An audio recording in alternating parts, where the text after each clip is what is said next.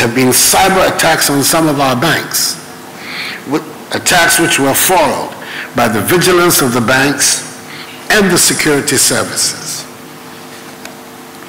I was also told of an instructive story about a cyber attack on the IT infrastructure of MAERSK, the world's largest container ship and supply vessel operator, by hackers who managed to deploy a ransomware called NotPetya.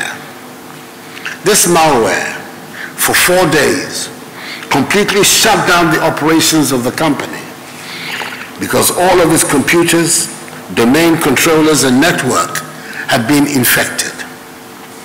MAERSK's saving grace was, quote, one lone surviving domain controller in a remote office in Ghana, unquote.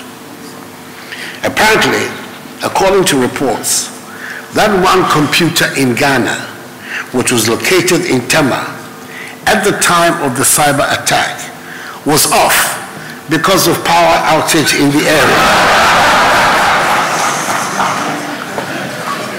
And as such, had not been infected. MAERSK was thus able to retrieve its data and restore its operations because of that one computer located here in Ghana. It goes to show you how interconnected the world is and the importance we need to attach to this new global threat. It tells us also that on rare occasions, Dumsor can have positive consequences.